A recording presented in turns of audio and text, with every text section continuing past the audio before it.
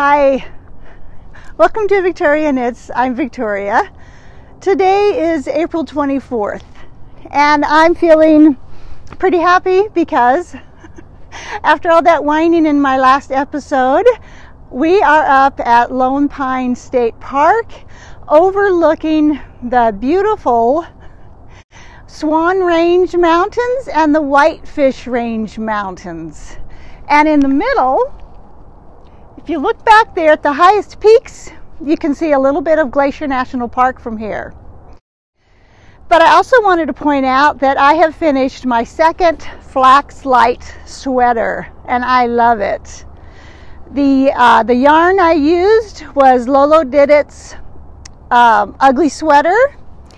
Hannah made its Costumes and Cocktails, and also Hannah made its High Functioning, and Up in Yarns Bursting in Purple. Now this is my second Flaxlight sweater. I did make one previously, which I also really love. I have to say, I did not do a swatch on this sweater. And when I made a mistake when I started knitting it, because it calls for a size 2 needle and a size 5 needle. I don't know what I was thinking, but I did not switch to the size 5. I continued on in the 2. But I am such a loose knitter that it worked out just perfectly for me, which is crazy. This is the size medium/large. This sweater comes in lots of different sizes, medium, medium/large, and large. And I did the medium/large. I have plans to do a couple more of this sweater because I love it. I wear these all the time, even my new one, and I just adore them. And it's just a great way to use up some of the lovely sock yarn I have, and so it's just really worked out well for me. So I think spring has arrived here in Northwest Montana, which is I'm very happy to report. And as I said, behind me on the highest peaks, you can see Glacier National Park from here, just barely. So I think what we should do is we should go there, because when you live this close to Glacier National Park, it's always calling your name.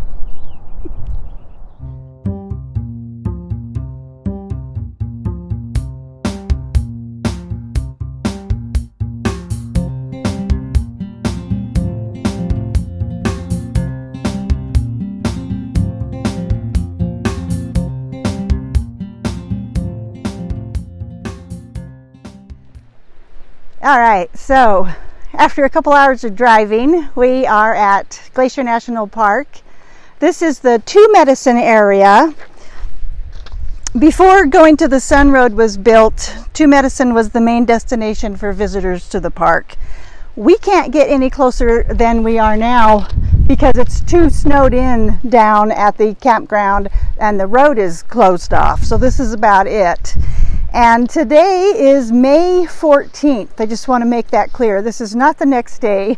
It's May 14th. And I have to say, I had a list for this podcast of things I wanted to have knit. I didn't stick to that list. I didn't stick to that list at all, and I will tell you all about that soon. But I do want to tell you about this book I found called Glacier National Park After Dark. It is by John Ashley. I saw this book for the first time at our veterinarians. Our veterinarian lives in a little town of Kyla, which is just 10 miles away from us. It is 10 miles, it's halfway between us and Kalispell.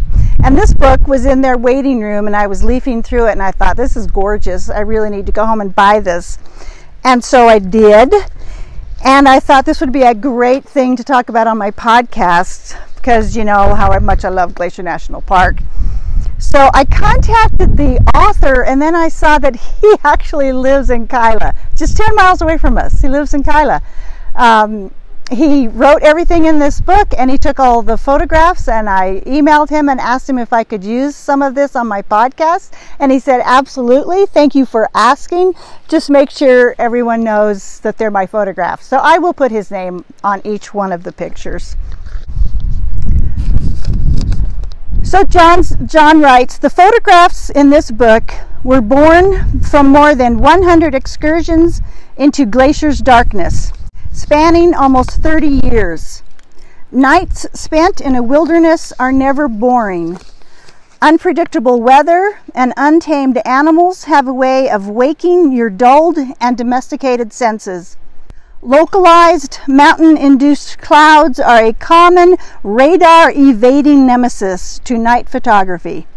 Other challenges, including minus 21 degrees Fahrenheit battery-killing temperatures during a comet, 40 miles per hour tripod shaking wind during a winter eclipse, nosy tripod bumping bighorn rams in moonlight, and an occasional grizzly bear passing in the night, to name a few from the following pages. And he says, Glacier's visitation and appreciation grows each year. Out among the park's jagged mountains and forested valleys, taking good pictures in daylight is sort of like throwing rocks at the nearest planet. It's rather hard to miss no matter where you aim. Photography at night, however, is a different affair altogether. Chasing our dreams can run us ragged during the day. Night is where we lie still, turn introspective, and wait to receive our personal visions. This difference, I think, is reflected in these photographs that were quietly crafted in the dark. John writes, there are more stars in the universe than pebbles on any beach, and sparkling night skies have also provided meaning and comfort. Night gives us the knowledge that every atom in our body was born in a star's heart, and our every cell is nursed by the sun through the plants and animals of this little planet. Night also provides the foundations for all our comforting faiths and religions, supporting the narratives that help us navigate an honorable life of spiritual wonder. Reclaiming the night sky would reconnect us to our ancestors, nurture our health, and remind us of our humble position within the cosmos. This photograph is called Lake McDonald Pearls, and his story about it is, one night many summers back, I found myself sitting beside my tripod on a gravelly lakeshore while my camera clicked off one image every 30 seconds as programmed. A full moon slowly sank behind Apgar village. With so much time to think, I was running out of ideas.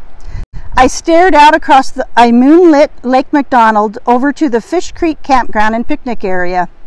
The gears started grinding as I tried to triangulate in my mind. If I was over there, and the moon's over there, and the wind dies down again, can I capture the whole arc from moonrise to moonset? I was back before sunset, measuring angles and setting up my tripod at the picnic area, when a couple of young campers walked down to skip stones on the lake. What are you taking pictures of? They asked. My camera was sitting on a tripod at the water's edge. Nothing yet, I answered, but at sunset the full moon will rise right over there, and eventually it'll set over here. Momentary silence. You mean you're going to stand out here all night? It was a fair question. Well, yes, I answered, almost. The moon sets around 4, then I'll go home. They didn't say another word. Instead, both of them backed slowly away from the crazy guy with the camera. I spent the next 6 hours walking in circles, scribbling notes, and hoping that the ranger on duty didn't show up in the middle of the night to blind me with his flashlight and shine it all over my camera setup. John talks a lot in this book about the benefits of darkness, and I had never really thought about that before. Kim and I usually sleep with a nightlight on, but after I read this book, I turn that off every night now. John says, step outside at night in Whitefish, and you'll be lucky to count a dozen stars overhead. Stand around in the shadows for 20 minutes, and if a curious cop doesn't show up first, a couple dozen stars will eventually appear. Glance at your bright cell phone before looking up again, and suddenly you're back to less than a dozen stars. The same thing happens when you drive into Glacier at night with your headlights on, which I strongly recommend. Wait for 20 minutes in Glacier's darkness and you'll discover at least 3,000 glimmering stars waiting. This is our ancient night vision, a forgotten skill. Rods and cones use chemicals to convert photons into electrical messages that the brain can understand. But bright light uses up these chemicals faster than our cones can replenish them. We need 20 to 60 minutes of darkness to refuel our eyes for night viewing. Astronomers and the odd photographer wear red headlamps, not white, because red light doesn't deplete these eye chemicals or dim our night vision. Red headlamps also have the added feature of making techno geeks look really, really cool. We know lots of cool things about rods and cones, but like Larry, the serious stooge, we know a lot less about our third eye. In addition to rods and cones, we have a third type of light-sensitive cell in our eyes, in our retinas, called the retinal ganglion cells, RGC.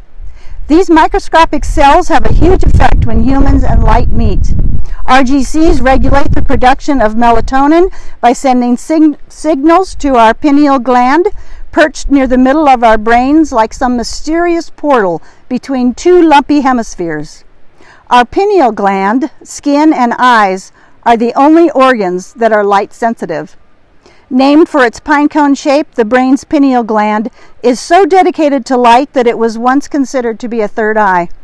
The gland has just one function. When RGCs in our eyes detect darkness, the pineal gland secretes melatonin. That's it. Melatonin is a hormone with three rather important functions. It controls our circadian body functions, regulates our reproductive hormones, and keeps cancer cells from growing. When it's dark, we produce melatonin. When it's light, not so much. I love the Northern Lights pictures he includes in this book. And John says, because the aurora borealis is tied to magnetic fields, it's mostly a polar phenomenon. Montana is a little more than halfway from the equator to the North Pole, and we see the dancing lights about half as often as people living in the Canadian provinces to our north. High latitude locations don't turn completely dark in midsummer, but their winter nights are extra long. That's why northern lights are sometimes mistakenly thought of as winter events. Auroras aren't. They just show up better when the dance floor lights are dimmed. And do you see the Milky Way at night where you live? When people die, according to the Blackfoot story, their spirits travel along the Wolf's Trail to the sky world, where their campfires sparkle once again at night like so many stars. Smoke from their fires form the dark areas. Every clear night is an opportunity to look up and remember family and friends who have journeyed on ahead of us. When you're driving cross-country on your way to somewhere, you won't pass by here. Glacier National Park really isn't on the way to anywhere else. You have to go out of your way, driving on two-lane roads for hours to get lost in this part of Montana. That and our impressive collection of potholes are two reasons why we can still see the Milky Way from here. The ability to see the Milky Way on clear, moonless nights has become the litmus test to measure how much light pollution surrounds you. On the Bortle scale of 1 to 9, where 1 is comparable to pre-industrial darkness, most of the park is now between 1 and 2. In 2006, John Bortle published a 1 to 9 scale for amateur astronomers to use when estimating night sky darkness. The night sky over Lake McDonald has been replaced with the sky chart from Stellarium. From left to right, our current night sky darkness is just above a Bortle scale 1. This represents an excellent dark sky location. A Bortle 3 location has lost some of the fainter stars, and this would represent a rural sky. Bortle 5 has lost most of the fainter stars, representing a suburban or small town sky. In a Bortle 7 night sky, the Milky Way is lost, as are most of the stars. And in a Bortle 9 night sky, only a handful of the brightest stars are visible, through the artificial glow, which is what happens in the inner city sky. The U.S. population is currently growing at 1.5% annually, but the average rate of light growth is 6% per year. This amounts to a doubling of light pollution every 10 years and 11 months. A worldwide average of 3% light growth means doubling light pollution every 23 years. Too much artificial light at night is no longer just an issue for astronomers and dreamers like me. These nights, light pollution negatively affects nearly every form of life on our little planet. Light is a very good thing. The problem is that light at night is unnatural. The vast majority of earthly animal and plant life forms are hormonally programmed for one long, uninterrupted period of darkness during each 24-hour cycle. Light pollution causes behavioral and biological reactions that fly in the face of 3 billion years of natural light-dark cycles. This messes up behavioral cues in insects, frogs, birds, mammals, etc. And for us, too much light after sunset triggers a series of hormonal effects that, unlike the light itself, can be toxic or fatal. Currently, 16 states and a number of municipalities have established lighting ordinances, including Kalispell, Whitefish, and Missoula, Montana. Tucson, Arizona, home of the International Dark Sky Association, instituted a lighting ordinance back in 1972. While Tucson's population has doubled in the last 20 years, its night sky brightness has actually decreased slightly over the same period. So it can be dealt with if people are aware and realize it's a problem. I really enjoyed this book. It was a great read, and I thank John Ashley so much for allowing me to use it on my podcast. It's been a real eye-opener. I am amazed at his photography. It's just gorgeous. And his dedication to being out at night in Glacier National Park, which is something that would frankly frighten me quite a bit. So I will link below my podcast to where you can purchase this book if you're interested. I will also link to the Dark Skies Awareness Project and the Night Sky Network websites if you're interested. So as I said, I had a list, and I will talk about the reasons I altered from that list. One of the things I decided to start was another flat slide sweater. Are we all really surprised at that? No, we're not surprised at that. I'm doing another one because I love this pattern so much. This yarn, the first yarn I'm using, is from Big Sky Yarn Company, and it's called Pink Lemonade. It is gorgeous. The next color I've moved in here is Ephraim. It's called Neon Blast, I believe. It's very pretty. This time I've decided to do this sweater in the size large instead of the medium/large, because I want to be able to wear this during the winter and possibly put a turtleneck on under it for extra warmth or something like that. So I thought I would try the next size up. It doesn't increase it too many stitches, so I think it'll work out just fine. I'm pretty excited about it. Also, I realized when I was knitting that pattern that there is a place in it that tells you to increase evenly, like by a certain number of stitches for the next round. But she doesn't tell you how to do that. I was wondering what everyone else uses for that little formula. I have found a website that I use where you plug in your numbers, and it works out perfectly for me. And I will link that below, also in my podcast, below the YouTube video. There was another little thing I used on my Gramp sweater in the last podcast that I didn't talk about, and that is a little app, and I will insert a picture of that and the name of it. And I use that when I want to put buttons on a cardigan and I want to have them spaced correctly, because you can choose how many stitches you're going to make your buttonhole. You're going to make a 2-stitch buttonhole, 3-stitch buttonhole, larger or bigger, and then you tell it how many stitches you have in the section you're putting your buttons, and it gives you the formula of, you know, how many knit this many stitches, do your buttonhole, knit this many stitches, do your buttonhole. I find that really handy, and I use that quite a bit too. So I decided to try something a little new. I decided to try some double knitting. As I talked about in my last podcast, the podcast, Hey, It's Catherine, she had done a double knit cowl, and I thought it was really pretty. So I looked up some double knitting patterns, and I decided to try a blanket for my upcoming grandson. And this is the double knit reversible heart blanket. I'll put the name on the below here. It's turning out really pretty. It didn't start out like this. I started out with Bernat yarn, and I'll insert a little video of how that looked. There wasn't enough contrast. I was having trouble telling where the knits and purls were. Yeah, it was a mess. My gauge was really off because you could see, as you can see in this video, you could see the other side through there. I just wasn't happy with it. I restarted this pattern about 3 or 4 times before I finally got it right. But I'm liking the way it's knitting up. It's puckering a little bit because there's some garter stitch in between all the squares, but I don't mind that. I think it'll still lay down okay. It's a cute pattern, and double knitting is not tough. Once you get it figured out, I recommend you try it if you want to.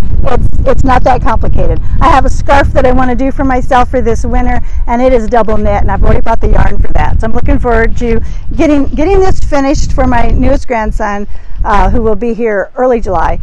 And yeah, it's nice to try something new. So I said I had a list, and the reason I didn't get the list done was I have been working on this chrysalis wrap, and I really wanted to have it finished by this podcast. It is not finished. I am on section 4, and this is section 4, and I have one more section to go. What happened was I was knitting along. Here's the right side. Let's show you the right side. I was knitting along with it just fine. Everything was going perfectly. I was working on one of the lace repeats, and all of a sudden I looked up and it's like, I don't know where I'm at. I don't remember where I'm at. So then I thought, well, I'll just back up. I'll just tink back, right? That's what you do. Well, when I tinked back, I convinced myself I had made mistakes at the beginning of the row. So then I thought, well, now I need to go back down to the next row. It didn't work. I couldn't tink back. What ended up happening was this ended up back into 2 balls of yarn, and I was very, very frustrated and had to start completely over. Kim's comment when I was complaining to him about all this was, why the hell don't you put a safety line on every project? Exactly. Especially a new project you've never tried before. It's going to be difficult, and you don't know what's going to happen. That's exactly right. That's pretty much what he said. And I said, well, I will put a safety line in. I had first told him I will put a safety line in, and when I explained what a safety line was, he gave me this look like, are you insane? Why would you not have already had one in there? What were you thinking? And he's right. I should have. I should have. And at points there have been different knitting places with this wrap that I wished I'd had too, because sometimes I'll go back to my safety line and there's still something messed up before it. It's been quite frustrating. It's not the pattern, it's me. And this thing is taking a lot of focus. There's a lot of beautiful different stitch patterns, but yeah, it's been driving me a little bit crazy. I'm really looking forward to having it finished. It will get finished. So my question to you guys is, are you always using a safety line? Because I certainly don't. I'll usually put in a safety line if it's got a lot of lace on the pattern. I don't know why I didn't do it on this one. That was really, really stupid of me. But I have one in now. So how often do you use a safety line? That's just I don't use one in everything I knit. I would never put one in my Flaxlight sweaters. That would annoy the hell out of me. It just wouldn't make any sense to me. But that's my question for you. And if you put a comment down below the video, that would be great. Thanks, honey. Yeah, you're welcome. We stopped at the monument to the Continental Divide. This is commemorates Theodore Roosevelt. Our friend Britt joined us on this trip. He was here visiting. It was really nice to have him here. We stopped and saw the Silver Stairs Falls. Very pretty.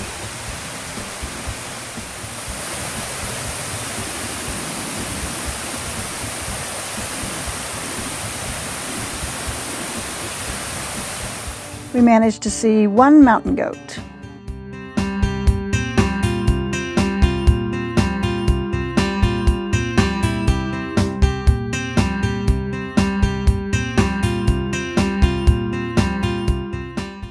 And we had lunch at the Isaac Walton Inn, where you can sleep in a caboose. Pretty cool.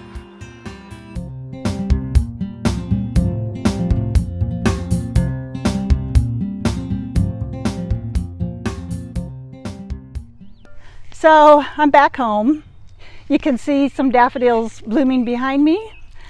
Kim planted those 2 years ago. I apologize for the rough video from the wind when we were in Glacier. There's no way I can control that. Just happens. I hope you made it through that. Yeah, Kim planted these daffodils 2 years ago, and then he put a bunch of grape hyacinths in the middle, and those are getting ready to bloom. So I am wearing my Stofude sweater that I finished last year. I really like it. It's very spring looking. The yarn is by Lolo Did It. In the earlier podcast when I was at Glacier, I was wearing my You Better Like Pink tee. And you can see more details about both of those on my Ravelry page. On Ravelry, I am Victoria Jean. And on Instagram, I am Victoria Jean W. I also have a Ravelry podcast group, Victoria Knits, if you're interested in that. You may or may not remember, I started a Christmas sweater loosely based on the flax pattern by Tin Can Knits. And I finished it. It's finished. It's a big, big sweater. And I just kind of put on it what I felt like at the time. I found a graph for these snowmen. I found a graph for the trees. I put funky little different buttons on the snowmen. The sleeves are different. These are supposed to be elves, I think, or Santas. I bought these little pom-pom things to put on their hats, and I put little eyes on them. And then some more snowflakes, different pattern of snowflakes.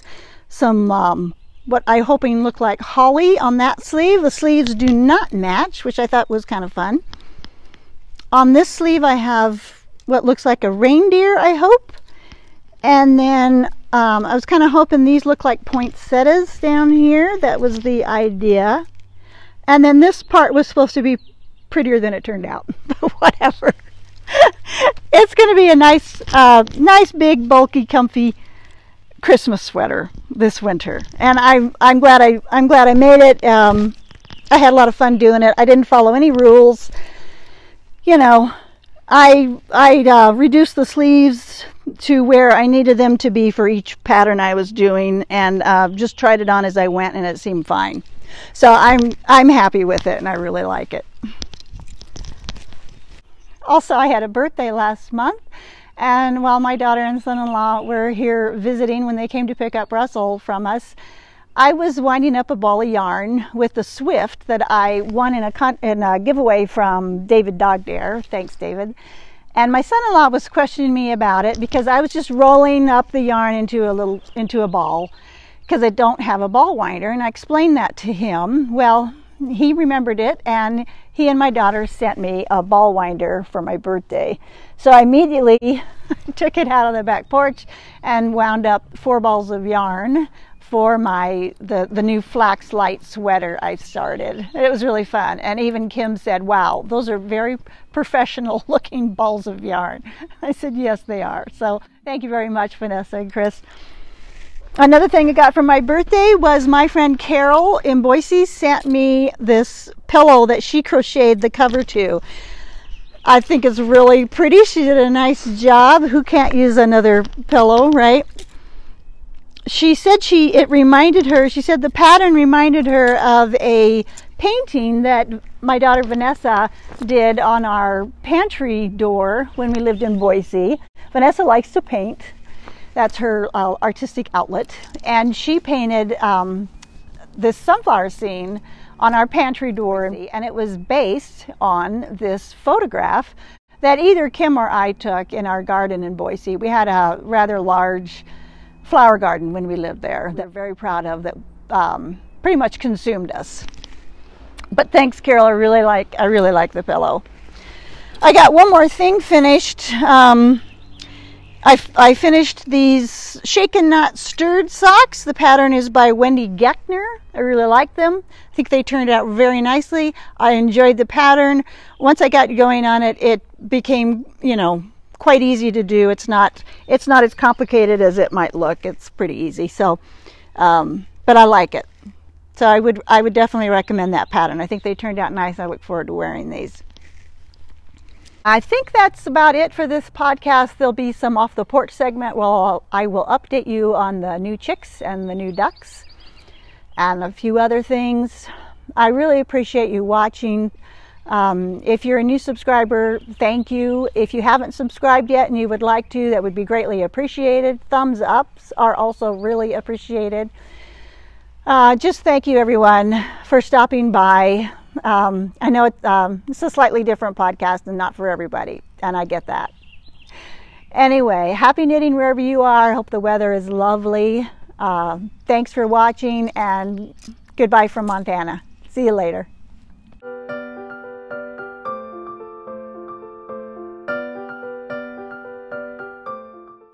We've been seeing quite a few rabbits on our walks right now. They're very pretty.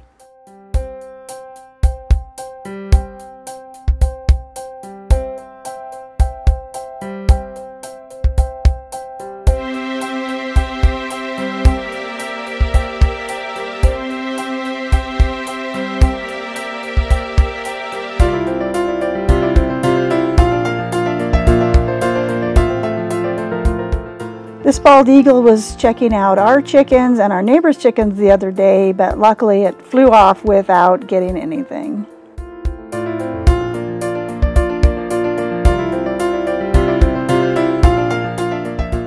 And deer been hanging out again. I don't know what they were doing in this segment. Playing? Fighting? Not sure.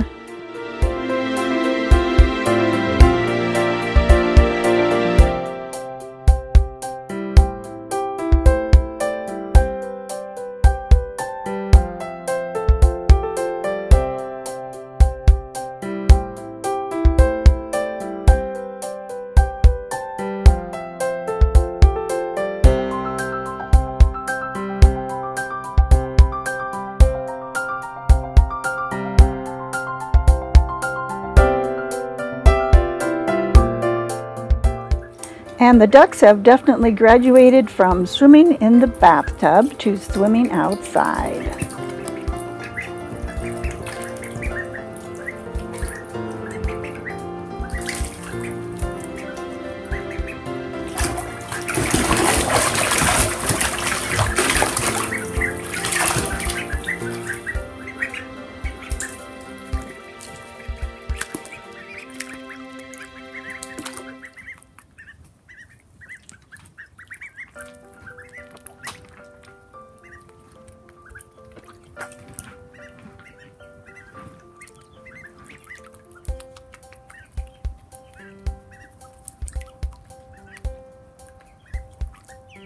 And the chicks are growing up, not nearly as fast as the ducks. Here they're playing a little game of worm, who's got the worm. We have named them. The yellow one is Butterscotch, the black one is Brownie, and the black and white one is Bonbon.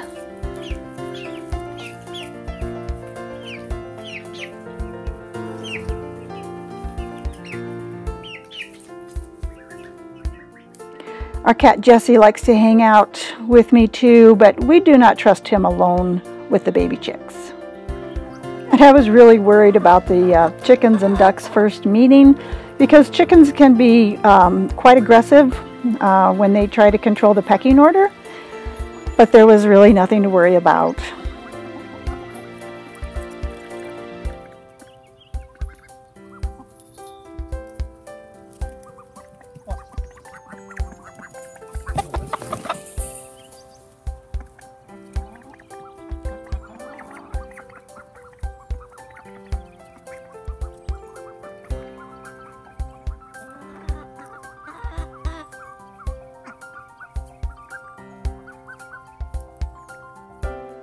And it's definitely hummingbird season.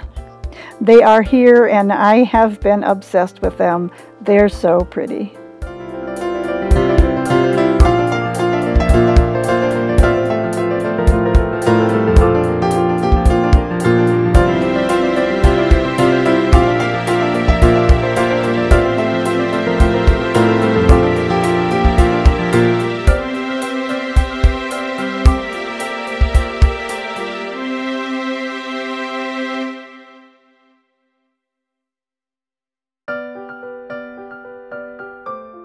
Did you catch that tongue coming out? Let's watch that in slow motion.